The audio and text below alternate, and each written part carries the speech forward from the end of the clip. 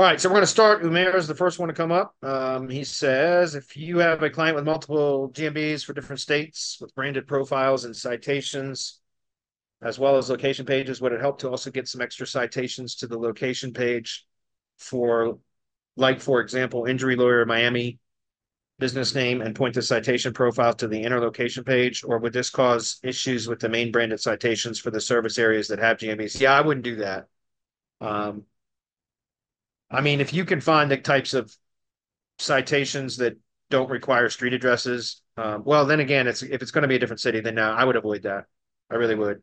You can just do traditional link building to those pages and you should be fine. And when I say traditional link building, I mean links with relevance, either topical or geographic relevance. Remember, geographic links has a significant influence on local, even in local organic search. Like a link with geographic relevance is more of a maps play than it is an organic play, but it certainly has an influence on organic as well. There is no question about it.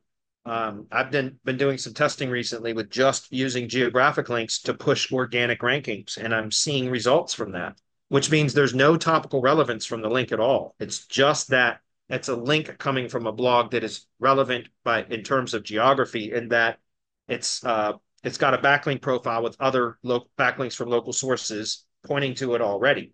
And so for those types of posts, we don't like publish a new post onto that blog that then is about whatever topic we need it to be about, because that would be out of place. It wouldn't fit into that blog. What we do is just a block quote insertion in just some random post on the blog that says, hey, the team at our blog, the team at our blog would like to thank company name for their support.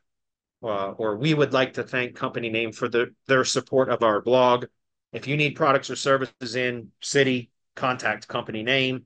And if there's name, address, phone number, map embed, and an anchor text link, and boom, that's how we insert a link and a mention for something unrelated into a post that's on a blog that has geographic relevance.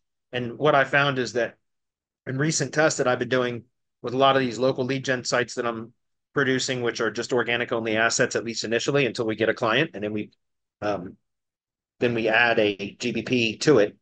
But I've been doing testing with geographic links, which I've got damn near 1,400 blogs now, geographic blogs, guys.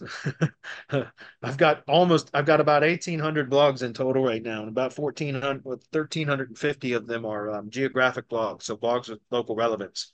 And I've invested well over 100K in building those, and it's because I want to be able to do that and rank clients. And for the DHA program and everything else, we're going to have geographic links available, at least mostly in the US, but specifically because I'm finding that the links with geographic relevance are really producing a good result, both in maps and organic.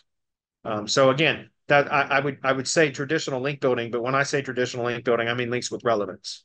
And I wouldn't try to mess with the citation stuff. That's a different type of link, and that could affect NAP or cause location ambiguation. So you be careful with that.